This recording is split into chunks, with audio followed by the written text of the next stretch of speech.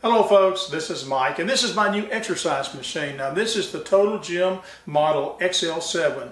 Today's video will be an unboxing and setup guide. I'm going to show you the proper and safe way to put the machine up and take it down. I'm also going to show you how to install the attachments, where they go, and what they do.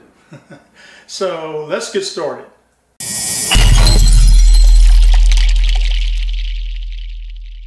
Now this is one of Total Gym's entry-level machines, and I purchased it online for $399, and I will put a paid merchandising link in the video description if you want to check it out. First, lay the crate on its back and cut off all the packing tape. And remember folks that the shipping weight here is 85 pounds. So to protect your back, get some help bringing this into your house. And now we'll turn it back over and cut off the packing straps. Now we'll take off the top and we're ready to unpack the machine. Everything is really packed tight in this box. There's a number of small packages and boxes that have to be opened, and I won't make you watch me open them all. It'll take too much time. We'll take a look at them after they're unwrapped. The box comes with a mat for the machine to sit on, and it's wrapped around as you can see. So let's get it out of the way. Before you can remove the plastic wrapping, you'll find that there are several more sets of accessories that are actually attached to the machine with cable ties. So you'll need some scissors or whatnot to cut those off first.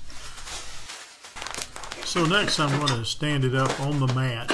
Then I'm going to walk it into position until I get it to the back end of the mat. And now we can carefully unfold it and lay it down flat. And before we go on, let's cut off all of this cardboard and styrofoam packing that's all over everything. And folks, let me take this opportunity to ask you to go below and like our video, subscribe to our channel, and ring that notification bell.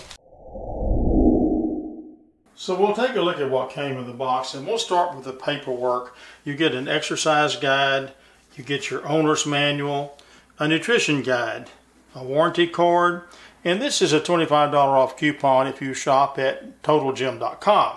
You also get 2 exercise DVDs. And I would recommend that you watch these before you try to exercise. They're really pretty good. This is a C-pin. This is a safety device. And this is a base and a flip chart. These go together. And this has all your exercises in it. And I'll show you how to install these and their relevance in a minute. I've laid out all the other attachments on top of the mat. And all of these come with the machine. You get the leg pulley accessory kit and a pair of dip bars, ab crunch boards and press-up bars, the wing attachments, and a squat stand. So now let's set it up. Now first pull out the black pin on the bottom and then pull up the column with your other hand. You should hear it click and lock into place. Make sure you can see the end of the pin on the inside of the rail bracket. So now let's set the machine at the desired height. Now put your foot on the bottom crossbar. Pull out the red knob and lift to the level you're going to use and then release the knob. Now don't let go of it until you're sure it clicked and locked into place. Otherwise this could happen. And this is why it's best to wear shoes when you're doing this. Once you have it to the right level and you hear it click into place, use the large safety hitch pin that's attached to the pulley system. It should be inserted into the hole that's in the side of the height adjuster. And as you can see, it will not let it fall. Slip the safety C-pin in the hole just below the height adjustment assembly. Now notice how the pin is oriented. This way it will not slip out. It may seem like overkill, but it's a backup safety device in case the hitch pin fails. The machine has 12 height levels, and the pulleys are designed to stay permanently attached to the machine. However, if you ever do need to remove them for some reason, they are simply held in place with a bolt and a nut. The flip chart base slips snugly into the top of the upright, with the name facing forward as shown. and then you simply insert the chart into the mounting holes on top of the base. To install the squat stand, you just simply drop it into the holes at the bottom end of the gym. The leg pulley accessory kit is, of course, for leg exercises.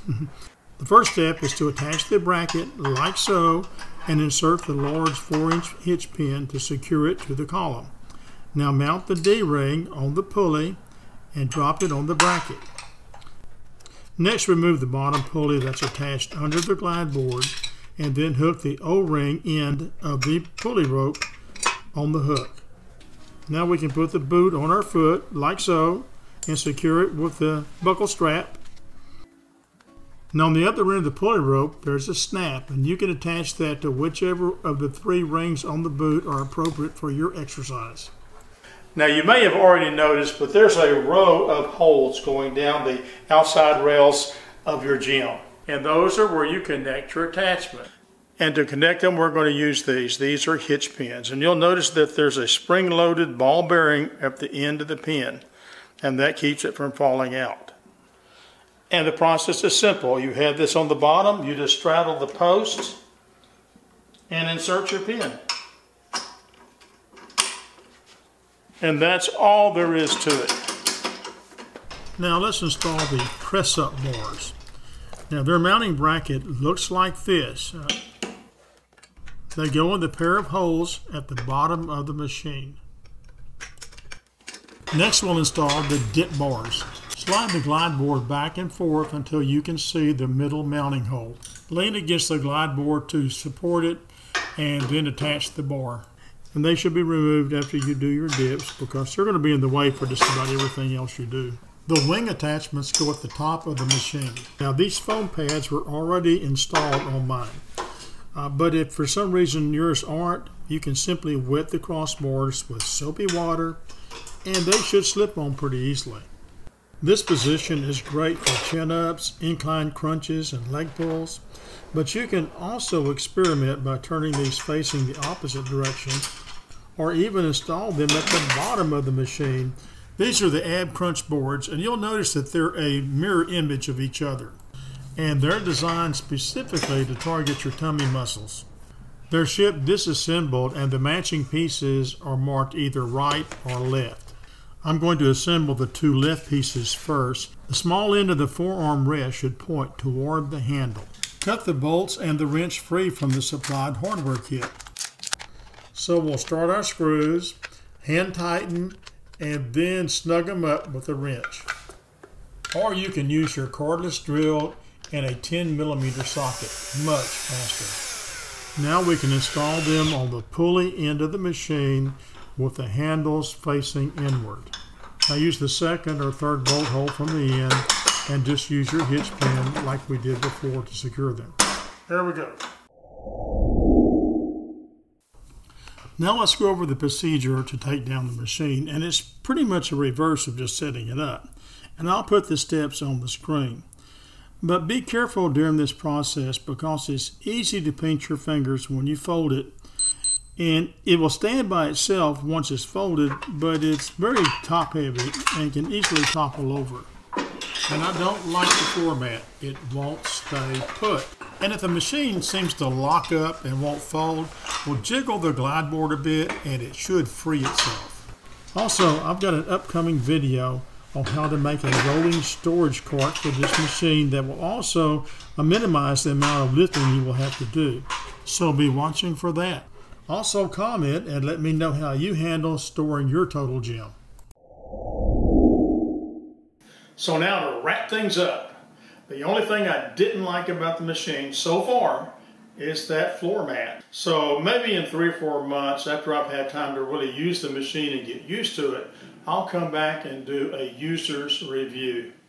So be sure to go below and subscribe and watch for that coming. Now that's going to conclude our video for today. So until next time, thanks for watching.